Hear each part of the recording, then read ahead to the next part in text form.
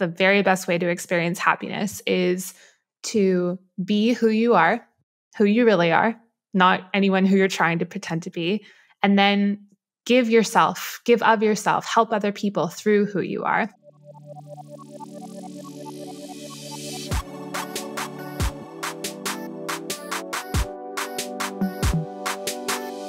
Hello, my loves. Welcome back to the Lavendaire Lifestyle Podcast. It's Eileen. Today's episode is such a good one. I would say it's a must listen. So today we are exploring the topic of how to find true happiness, releasing the old notions of what society taught us about happiness and cultivating the parts of our lives that bring us real happiness, even amidst the chaotic and challenging world we live in today. Our guest is Stephanie Harrison. Stephanie Harrison is an expert in the science of happiness and the creator of the New Happy philosophy. She has a master's degree in positive psychology from the University of Pennsylvania, where she was later an instructor and was previously the director of learning at Thrive Global, leading the development of science-based programs that improve well-being. Stephanie's new book, New Happy: Getting Happiness Right in a World That's Got It Wrong, just released this past May. Hello, Stephanie. Welcome to the podcast. How are you feeling today? I'm good. I'm so excited to be here with you. So I feel really happy and positive. Thank you for having me. Amazing. Okay, I'm super excited to get into today. As I was saying before the call, I love your brand and I think you're just doing such a great job. Everything is so clear, bold, and it just communicates so well, like the visuals and everything.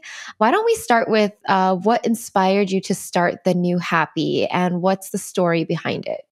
I wanted to help people to figure out how to be happier because I had struggled with how to be happy in my own life. When I was in my early 20s, I was a very unhappy person, very stressed, very overwhelmed. I struggled with my physical health and my mental health, and I felt really lonely and had all of these challenges. And so I personally found it really hard to be happy. And I thought, well, maybe I'm not the only person who's struggling with this. Maybe there's more of us out there. And ultimately, that's what led me to want to study the science of happiness and well-being. And while I was doing that, I discovered that there are so many of us who are, in fact, feeling this way. And I really wanted to give people the resources and the tools that would help to benefit them without forcing them to go through scientific journals and figure it all out for themselves. Yeah. So when you started this, were you already, you've already been studying the science of happiness for a while? Yeah. So what happened was this moment of really deep despair that I had was around 2013. And then that's what motivated me to go to grad school. And that happened in 2015 and 2016. And then once I graduated, I was working full-time at another job. I didn't quite know how to start sharing these ideas with people. So I just started the New Happy as a newsletter. And then eventually, a couple of years later, I kept it up while I was working full-time and then eventually decided to devote myself fully to it. And that's when I started making the artwork and coming up with these different ways of communicating these ideas. Oh, so you were the one designing everything? Yeah. Oh, that's amazing. Yeah, I was going to ask about your background because my question is tell us about your background that you think contributed to the success of your brand, with everything that you do.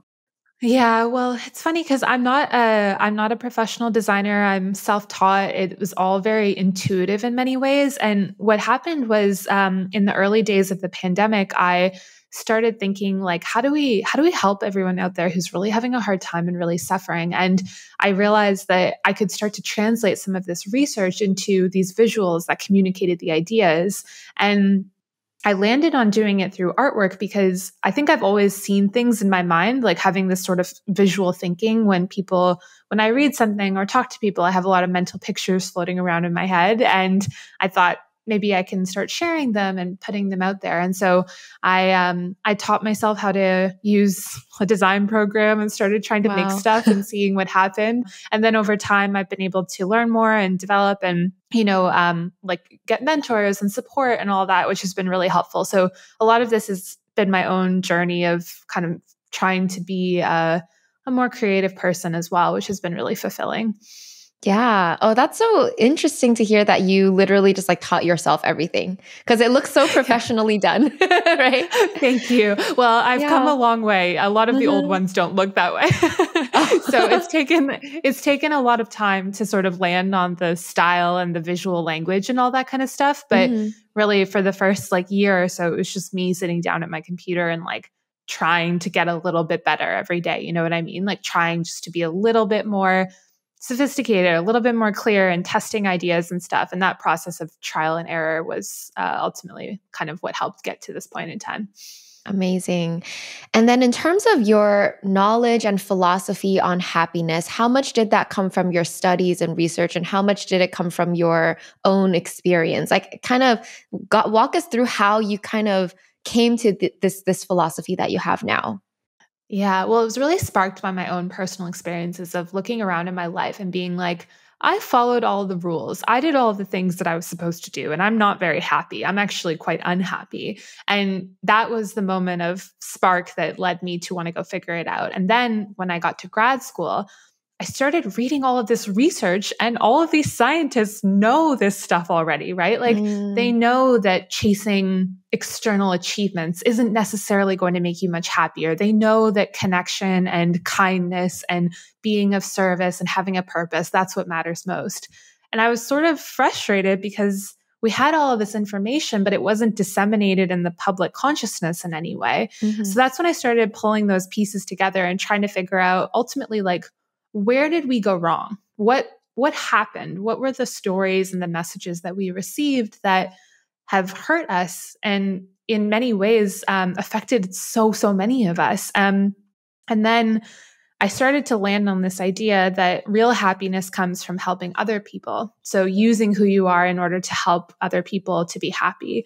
And then my life, I had a very difficult experience in my life where my partner suddenly became very ill, and out of nowhere we were trying to save his life, and I was his full-time medical caregiver, and our lives were just totally turned upside down.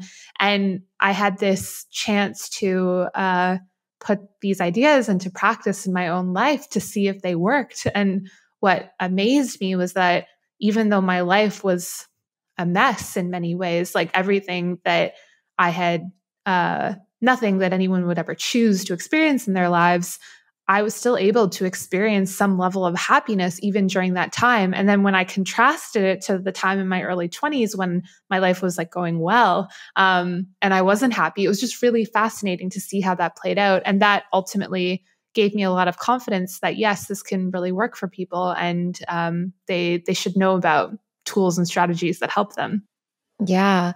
And when you talk about that concept, it brings me back to like, let's start with the foundational like definition. Like, how do you define happiness? Because it could be like temporary joy or it could be like Yeah, fulfillment. Like totally. it could be so many things. And I don't think people are talking about the same things when they say happiness. So how do you define happiness? Yeah, it's such a good point. I think, it's so important to recognize that these words like happiness, they ultimately end up getting colored by all of our contexts and our backgrounds and what we're told and all that kind of stuff. So, happiness for me is the feeling and the state of being when you're connected to yourself, to others, or to the world around you. So, those moments when you feel at peace with yourself, that's a sense of happiness. Those moments when Mm. you're having a really nice lunch with a friend, that's a moment of happiness. The times when you're out in nature or looking at the ocean, that's a moment of happiness. To me, it all comes back to that feeling of being connected. Mm. Okay, that's a great definition to get us started. So let's get into what is the old happy and what is the new happy? Like what were we taught and where are we trying to go now? Okay, so old happy, we were taught that in order to be happy, you need to be perfect or get as close to it as possible. You need to optimize yourself and make yourself better. You need to achieve as much as you can, and usually what the people around you want you to achieve, not what you want to achieve, following a very particular path. And then you have to do it all by yourself. You can't ever lean on anybody. You can never struggle. You have to do it all alone. So those are the three core messages that we receive about happiness. And ultimately, what it turns into is a lot of people out there who are walking around thinking, I'm not good enough. I can show that I'm good enough if I achieve enough. And the best way to do that is to do it all by myself and to push through and achieve my own fulfillment and success. And that ends up making us miserable. Yep. And when you say this, have you looked into whether this old happy definition is like a Western society thing? Like, is it cultural? Because I would imagine in different cultures, there's slight variations, right? Yes. Yeah. And there's some really good research that's been done on that exact topic. So a lot of these old happy influences, you're so right to call them out. They're very Western in nature. They're grounded in cultures like individualism, which are all about elevating the individual above the self. And that ends up hurting us in the way that it instills these values in us. Mm-hmm. Yeah. Okay. So what is the new happy? The new happy, the path that I believe is the very best way to experience happiness, is to be who you are, who you really are, not anyone who you're trying to pretend to be, and then give of yourself, help other people through who you are. So it's these two components of both be your individual self, but be that self situated in a broader context where you are contributing to others and they in turn are contributing to you. And those two elements are really important because not only does it help you to experience the personal joy and the fulfillment and the purpose, and all the things that we want for ourselves, but it also ends up making other people happy at the same time. So elevating other people's well-being simultaneously. Yeah. So two components. One is being yourself and the other one is helping others. Because that is fulfilling as well. Okay. Can you break it down further or is it really just that simple? No, we can keep breaking it down. Yeah, let's keep breaking it down. So I love it. It's like unpacking a box, right? Like I love unpacking. Let's get deeper. Like, what does it mean to be yourself? Another really good question, right? Yep. So a lot of what we've been taught about who we are is not only just that pressure that we feel to be perfect, but also the belief that, you're bad, you're not a good person, your weaknesses define you, you always have to show and prove how worthy you are and all that kind of stuff. We have a lot of misplaced beliefs about our own selves. And I think that every person is good. Deep down, everyone is good. Like no babies are evil, right? Every baby has that inherent goodness. Sometimes horrible things happen to people and they lose sight of that. But at all times, people do have access to that. People are full of amazing gifts. They have wonderful qualities that they can share, that they can use to help other people. And those gifts include your humanity, which is who you are as a person. So that's your goodness, your wisdom, which is what you have experienced in your life and what you have learned from it, because all of us are living completely unique lives. And those lives give us wisdom that no one else will ever have access to. And then the third is your talent, the things that you can do, the skills that you have, the strengths and capabilities. And so if you can discover those gifts, not only do you get to figure out more about who you are, but then you get to figure out how you want to share those with other people at the same time. Okay, can you repeat the three just so we get a recap? Humanity, which is who you are, your wisdom, which is what you know, and your talent, which is what you can do. Humanity, wisdom, and talent. So you have to hone in on those three things to understand who you are and what you have to offer. Exactly. Yeah, exactly. And like you can sort of think about it. Sometimes it's really helpful to use that framework to look at somebody else. So like thinking about your best friend or a partner or somebody in your life who you love, like you can see how wonderful they are as a person, right? Like their kindness and their curiosity and the way that they give you their presence, that's their humanity. You can see their wisdom because they've gone through certain challenges in their lives and overcome them, or they've had unique life experiences that they can use to help other people. And then you can see their talents through what they do for work or how they show up in their community and all that. So, you can also think about your gifts as like, what do people talk about at funerals? They talk about people's gifts. They talk about everything that the person offered through who they were and what they knew and how they behaved. Yeah. So it can be a little tricky to find yours at first, but that's why having people around to show you and support you can be really helpful. Yeah. And I think it's nice because when you frame it in that way, then it's really about like the internal qualities versus like, oh, this person is this job or this person reached this status. Because going back to the idea of like old happy and new happy, old happy was like you define yourself based on like your labels or external achievements. And then the new Yeah. happy you're saying is you have to first understand like those invisible things that you have that is so valuable and then use that in some way, right? Exactly. Yeah, it's that you've just nailed it. That's so beautifully said. Like it's almost like, in Superman when he like rips off his coat and stuff like that and turns into Superman, I always think of Hmm. that image because it's like that's kind of like what we're doing when we discover our gifts. We're like sort of ripping off all of those external things that we're carrying and showing who we really are on the inside. And I think that's really beautiful. Yeah. No, it's really nice to like discuss this with you because I feel like this framework is what I apply to my life and I share in my channel as well, but we just Yeah. use different terms, right? Like I talk about it in the sense of, oh, this is how you feel like you live a purposeful life. And then you're talking about this is happiness. But really it's all the same thing. We just use different words to describe these facets, right? Totally. Yeah, exactly. And like I think that's one of the reasons why I was so keen to talk to you about this stuff because I know how much that matters to you. And I feel like like purpose is an inescapable part of happiness, right? Like you have to have something that you're living for. It can't just be about your own desires. At the end of the day, that often turns really hollow, doesn't it? Yep. So tell me about how you are living this philosophy now in your life, the new happy. Like, is it still hard for you? Do you still struggle with, I know a lot of us still have tendencies of the old happy that cling on to us for some reason. There's still a part that cares about what other people think or cares about approval and whatever. So what is your journey like? Where are you at right now? Yeah, it's funny because I obviously was very affected by Old Happy, and it was something that made a huge negative impact in my life. So I still struggle with it. I think of it as something like it's almost, I love the image that you have. It's almost like the tentacles reaching out to grab a hold of you, right? Like Yeah.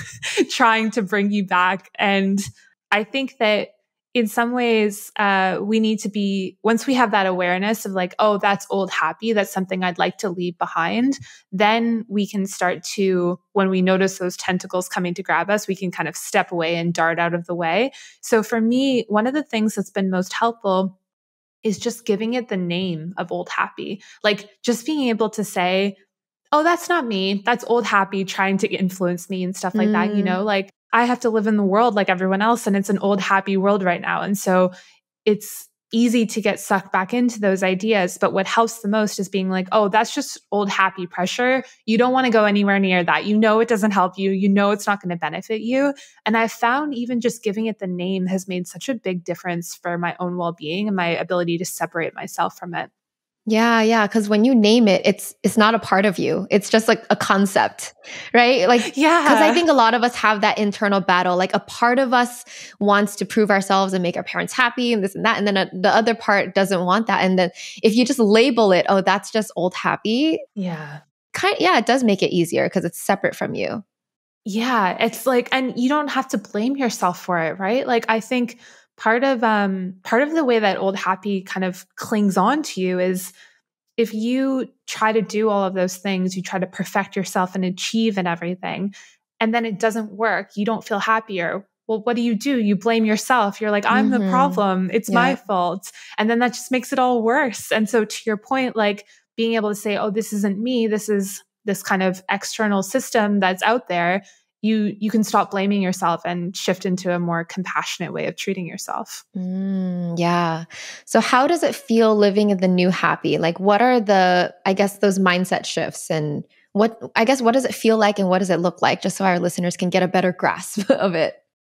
Yeah, I think for me, it's been completely transformative. I did not know that it was possible to feel the level of joy I get to feel, the level of contentment and peace, and but also like it doesn't eliminate the excitement of life. You know what I mean? Like the passion and energy and the desire to make a difference in the world. Like I feel like I have peace with the part of me that wants to go out and make a difference in the world. And I'm not defined by it. Like I can enjoy the experience of doing it without feeling like my success defines my self-worth in that way. So it's almost like it allows me to embrace both the side of contentment, but then the side of purpose as well. Yeah, like that it's so interesting to be able to live that way. Like it doesn't mean that you have no direction or no goals anymore. Like you still aim Yeah. to do things, but you don't rely on the need to succeed, right? Is that the difference? Like I guess break down what are the differences? I think that's a beautiful way to describe it, to be honest. I would say like I I'm not advocating that anyone give up on their dreams or their goals. We need you to have dreams and goals because that's what's going to make our world a better place, right? Like I have dreams of helping people. I know you do too. And everyone listening here probably does as well. And that's a wonderful thing. What we want to do is to separate that pursuit of the dream from you deciding that you're a good person or a bad person, depending on how successful you are. Oh yeah, that's a good point. Because I think a lot of people, like, let's say you make a mistake or you fail, they make it about themselves, and then it Yeah, just hurts exactly. your ego or just everything. You're saying Yeah. it's possible to separate. Yes, It's possible it to is. still pursue goals and dreams, and basically focus on the pursuit rather than the outcome. Exactly. Yes, Okay. exactly. Like you find the joy as you pursue it. Yep. And then if you get to the outcome, fantastic. And if you don't, or if you decide to change your mind and do something else, or if you think, okay, like that was cool, but I'm not really interested in that anymore, that's totally fine because you've had all of this joy on the journey that really was Right. fulfilling, right? Yep. Like you're not pinning all of your hopes on climbing to the top of the mountain. Exactly. People forget it's about the journey instead of the result. And this reminds me of a quote that I've shared online before, but there was the story is like someone asked a monk like what's the secret to happiness, and the monk was like, my secret to happiness is I don't mind what happens. Ugh, Right? goosebumps, goosebumps. It's so simple, but I think it took me years to truly understand it.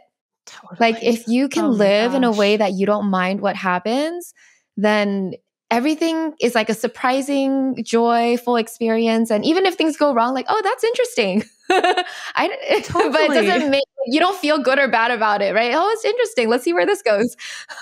It's so true, isn't it? And it's so wise to live in that way because I'm sure, I mean, I've had many times in my life that I've made a mistake or something hasn't gone the way I wanted to. And then ultimately it's led to good things in the future. Like I Right. didn't know that would happen though in that moment. Yeah. Like you can't define something as like good or bad. It just is. And then it could lead to like something amazing. You just never know. I think you're so right to apply it to that because we need to take that lesson and apply it to ourselves. Like Mm. the key is like if you're successful today, if you're not successful, if you are struggling to be productive, if you get a lot done, whatever, it doesn't matter. It doesn't affect who you are as a person and your value and your worth in the world. Yep, yep. I can resonate with this so hard because I've been on this self-worth journey of Me too. understanding that you are worthy without doing anything. Can you shed some light and some advice for our listeners that are struggling with that? It's really hard. So if you're in this position listening, I just want you to know that one, it's okay if you're struggling with it, and two, you can change. You can learn how worthy you are. I think one of the things that's really helpful, and this is a tool that I have seen really help a lot of people, is to think about your the person that you're trying to be, the person that you think will make you perfect. Like we have this list in our heads of all of the things that we need to do and the ways we need to look and the achievements and possessions we need to have. And then we think we'll be good enough, right? So write down your list, like make a list of all of the things that you think you need to do in order to be worthy. And then just take a look and see how long that list is and how impossibly difficult it is for you to achieve it. And then rip it up, like physically rip up the list. Let go of that idea of having to be this perfect self because that will be what empowers you to be who you really are. So that's one tip. Another one, which is along the lines of what we've been talking about, is a tool that I call the breakup, which is breaking up who you are from what you do. So what happens most of the time is that, let's say that you make a mistake at work. You say to yourself, oh my God, I made a mistake. I'm such an idiot. Like, Stephanie, how could you do something like that? So what I want you to do instead is to break up those two statements. I made a mistake at work, and then I'm an idiot. So now they're separate. They're not in one sentence anymore. And then I want you to replace the second sentence with I'm worthy still, no matter what. So I made a mistake at work and I'm still worthy. And it's that mindset that helps you to actually recover from those mistakes and overcome them and to be persistent and persevere towards your goals. Yeah. In that way, you can bounce back easier instead of going into that negative spiral, right? Where you just beat yourself up and it just gets worse and worse. Does it? No. Yeah. It makes it so much worse. I know that there have been so many times when I've beaten myself up, and all it does is it makes me depressed. It makes me want to curl up in a ball on the floor and not do anything. Yeah. Yeah. So it's much healthier to do that breakup. I love those exercises. Thanks for sharing. I'm definitely going to try that after today. Thanks. Let me know what you think. I find it really helpful. I use it all the time because I make mistakes all the time, and I struggle and all that kind of stuff. And so every time I'm like, okay, I'm feeling really sad right now, and I'm worthy, or I got rejected and I'm still okay. You know, you can use it for as often as you want to. Love it. Let's also talk about, the obstacles to happiness and how to overcome them. Like, what do you think are like the biggest obstacles to people finding this new happy? In some ways, some are internal, like overcoming these beliefs about, especially ones that have been deeply conditioned into us, like some of these ones. If you were raised in a way that made you feel like you're not good enough and all that stuff, it can feel really hard to overcome those things. And it takes time and practice, obviously. But as I said, it is possible. The other things are kind of trying to sometimes put yourself out there in ways that are uncomfortable, like being happy involves being vulnerable in many ways, like for you to pursue what matters to you or develop your skills and your talents and your gifts or share them with other people. Sometimes you have to put yourself out there and, like risk rejection or risk feedback and all of that. And that can be really scary for people. So that would be something I commonly think gets in the way. Yeah, like our fears. And this reminds me of one of your visuals, the confidence one. I love that one. Can you remind our viewers what it is? Okay. Yeah. So basically, I'll give you a voiceover as well if you're just listening. It's a gray circle. And then like at the other end of the page, it's a red circle. And underneath it says, don't wait until you feel confident enough to act. And then below that, there's 5 circles in a row, but this time it's gray. And then it gets a little redder and redder and redder until it finally becomes that red one. And then the caption beneath says, your confidence builds as you take action. And I made that for myself in many ways. It's a hard lesson to learn, but you can't think your way into confidence. Unfortunately, you have to act your way into it. You have to take action. And the action is usually scary if it's going to make you grow, but you have to do it. So it's like true happiness is also like challenging yourself, getting out of your comfort zone, being vulnerable. Yeah, these things that are hard. And in the moment, it doesn't feel happy, but after you do it, you're much happier and much more confident in yourself. I'm curious, I'm sure it wasn't easy for you to start, doing this work and putting yourself out there, right? I'm sure it took a lot of courage for you. Yes, it took a lot of, courage to start is one thing, but also like the discipline to keep it going, right? Even if there's no results. And then there's dealing with just being an online persona where people give you criticizing comments. And if you're sensitive, it hurts you. But everything that was difficult and I overcame made me a stronger person.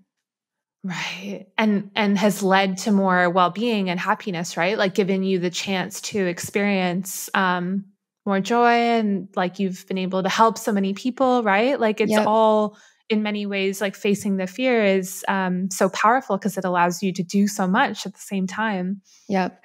And I also think another aspect of my job specifically, and also what you do is because part of our job is to like help people, I think it just naturally gives us so much more fulfillment and happiness in life. Like even if I have a bad day or no matter how bad things get, I still feel like I did something good.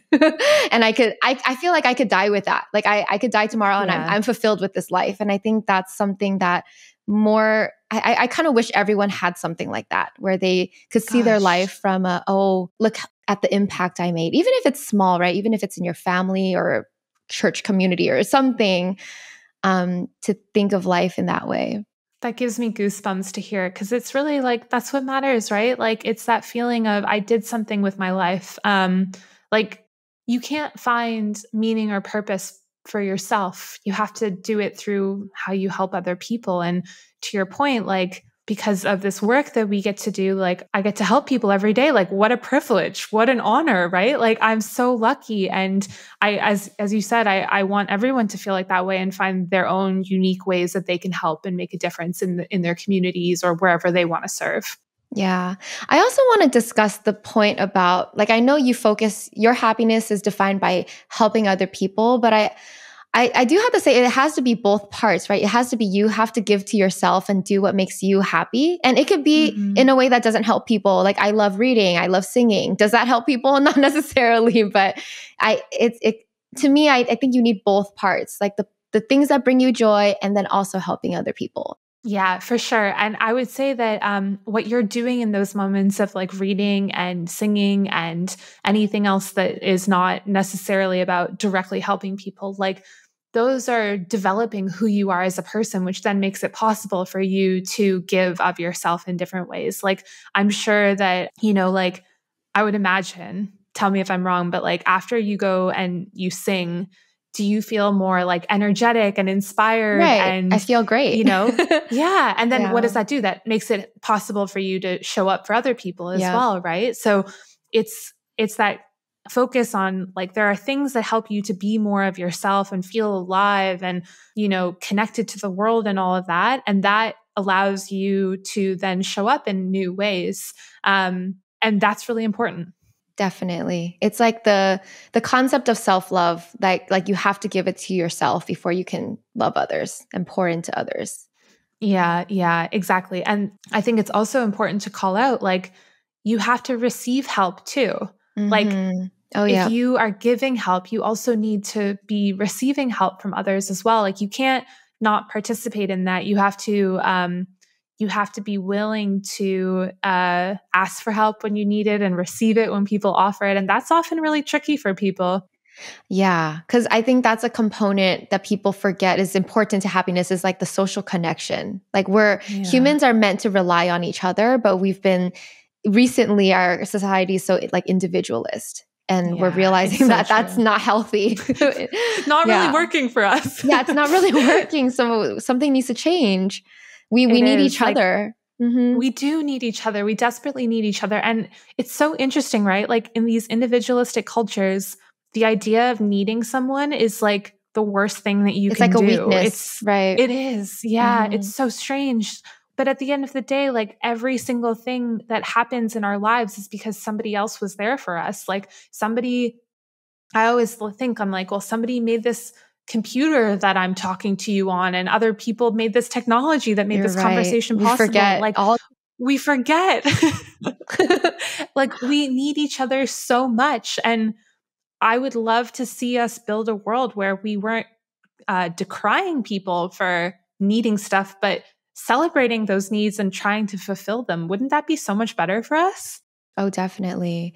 Like, I just know, like, in this era, ever since the pandemic, like, loneliness is such an epidemic, right? Especially with younger generations.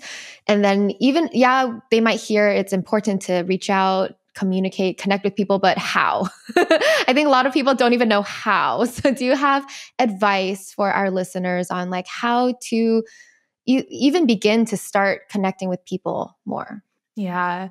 I think one way that can make it really simple is to maybe think about those like types of hobbies and experiences that you talked about, like reading or singing or whatever your thing is, like gardening, cooking, and figure out where there's a community that's already devoted to that. So like, for example, if there's a singing group or like a church group you can sing at or whatever, like find a place where people are also engaging in that activity that you are enjoying doing. And then go and take the brave step and put yourself out there, go and kind of show up. It's going to be a lot easier because you have something to talk about with them, right? Or you have an activity to do together. It makes it safer and you're not at risk of being rejected because most people who have a hobby or a passion, they love to talk about it. They love to share it with people. I know that, if I had like a singing group and you showed up and you wanted to join, I'd be so excited that you wanted to participate, right? And it would be a really easy way to make friends. So sometimes starting with like finding people who you have things in common with can be a nice way to make that a little safer to do. Mm-hmm, definitely. Okay, so now I kind of want to ask you about your lifestyle, right? Like, are there any habits, routines, or things that you do consistently in order to maintain this life of happiness? I really am obsessed with prioritizing my sleep. So okay, that's a boring that's a great answer, one. but No, that's great.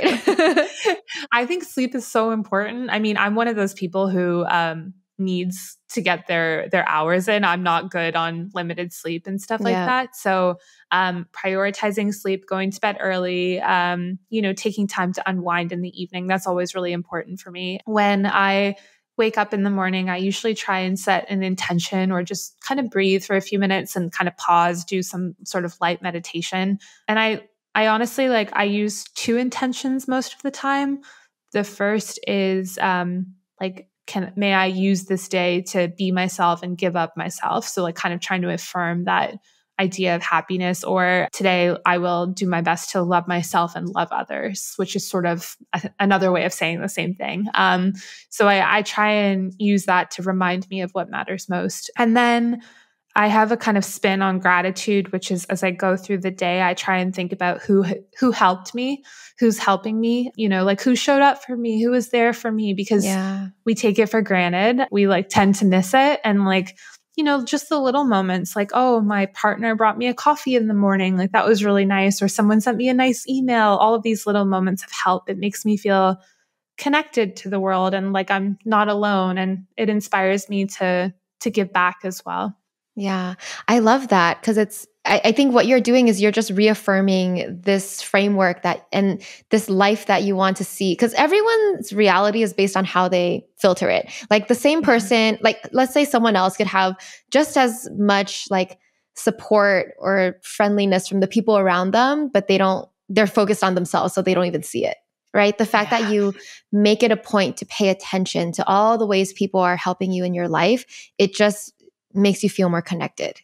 Exactly. It's so comforting because I don't know about you, but there have been times in my life when I felt really lonely and really alone, like I was by myself and kind of struggling to deal with a problem. And it's such a horrible feeling. And a lot of those times I was actually not paying attention to the ways that people were showing up to help me. Yeah. I was ignoring it. And it would have made those times a lot easier if I'd had the awareness to be like, hey, people are there for you. People are helping. If you want something different, you might need to ask. You might need to be explicit about what it is that you want. But there are people around you and you're not alone. And I guess like it ultimately for me, it feels like it comes down to like so much of our unhappiness right now is about feeling alone and stuff. Like we don't have anyone to lean on or support that we need. And so however we can find a way to look at those interactions in our day and notice how we're showing up for one another, it really fills my heart. Yeah. Yeah. Thank you for sharing that because I think it's so important. Like, I hope that helps our listeners because we all are in a weave of human connection. Some of us just don't see it, right? Yes. You only see what you want to see. And some people are just like blind to it.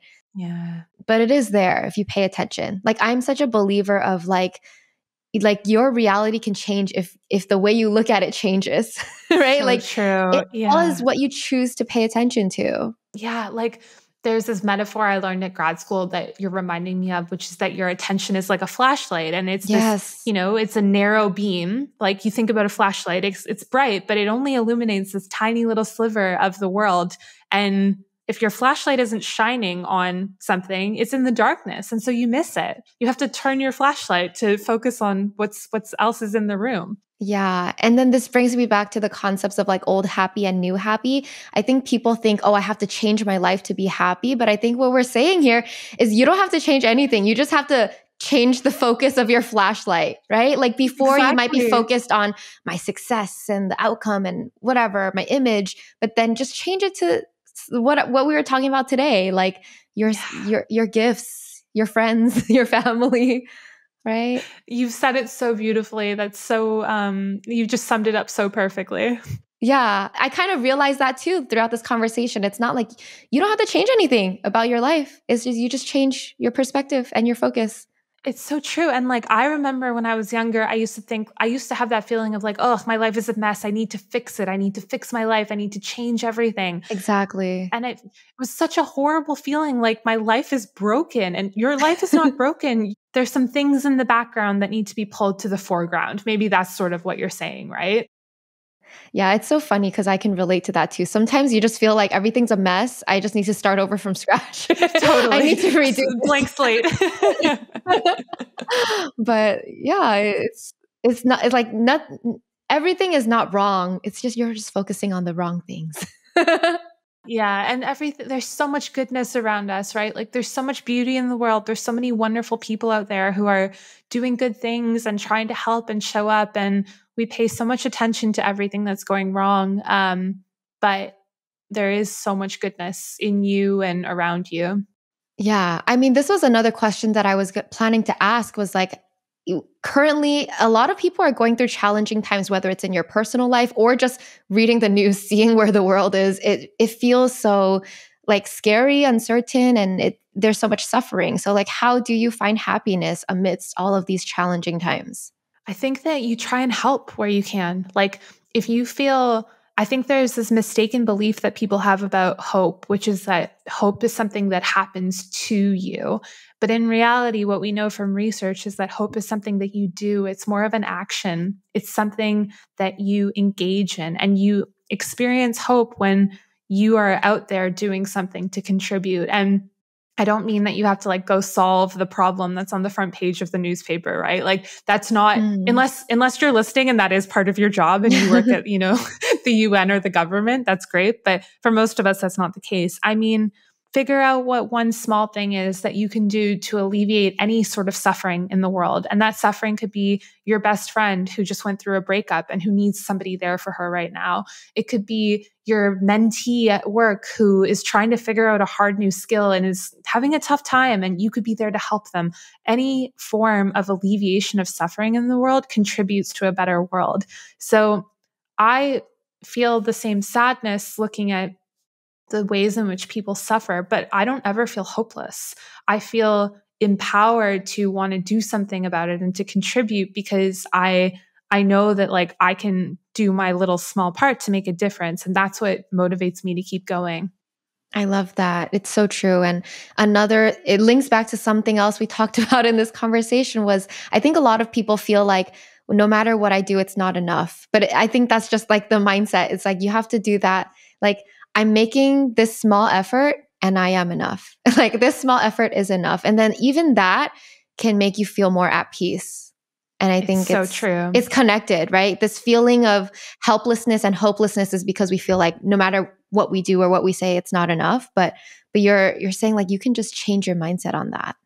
Yeah, it's so true. And it's interesting because what you're describing is actually another impact of individualism, because we think that in order to help the world, you have to be the hero who swoops in to save the day, right? But that's not how change happens. Change is a million people doing a tiny bit of good in their lives and in their communities, and then that adds up to make a better world. So you don't have to put that pressure on yourself to save the world. No one person can do all of this. No, you can't, right? Like it would be, you're setting yourself an impossible task. And ironically, the more pressure you put on yourself to do that, the less likely people are to actually do something at all, like any small thing.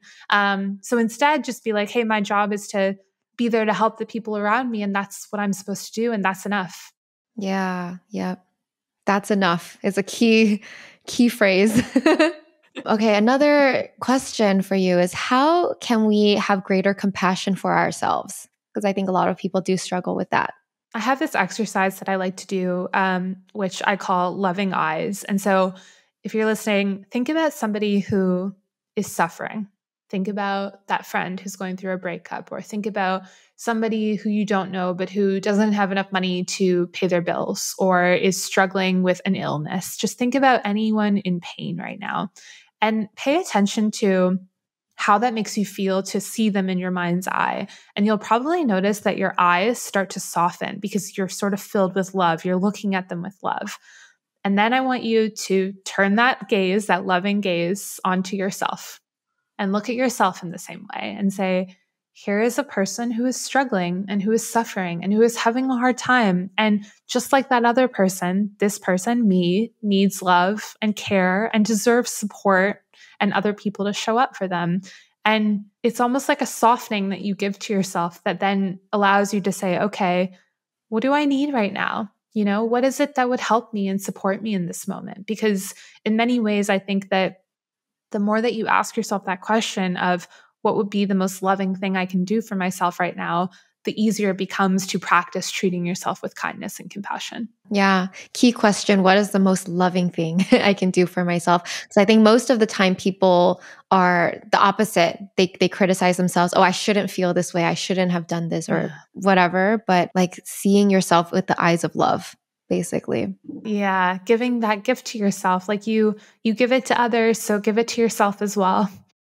Yeah.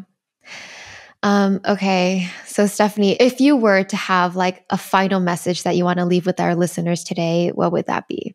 Oh, I think I would tell you that you're enough. You're loved. You have so much to share with the world and you matter. We need you. We need everything that you have to share. So please stop being cruel to yourself. Please stop beating yourself up. Please love and share yourself because that's what will change the world for the better. Beautiful. And then lastly, where can we find you online for more? Probably the best place is my website, which is thenewhappy.com. Amazing. Thank you so much. This was a beautiful conversation. I just feel like we're on the same wavelength. I think we get each other. I'm so grateful. I'm so grateful. Such a fun conversation. And it's so nice to talk to somebody who is excited about these ideas and who believes in them as well. I'm so thankful. I feel like we live different paths, but we came to the same conclusions, right? These were also the things that I learned in my journey. And then hearing you speak about it from your perspective in like in your point of view, it's like the same thing, but like hearing it in a new way, which is really nice. Oh, thank you so much. That means so much to me. And it's so special to find somebody who's like on this path. I feel so grateful. Yeah. Thank you so much for being here. Everyone, definitely check out Stephanie Harrison, The New Happy. And you have a new book coming out, right? I forgot to mention it's called The New Happy. Thank you. Thank you so much for having me and for sharing.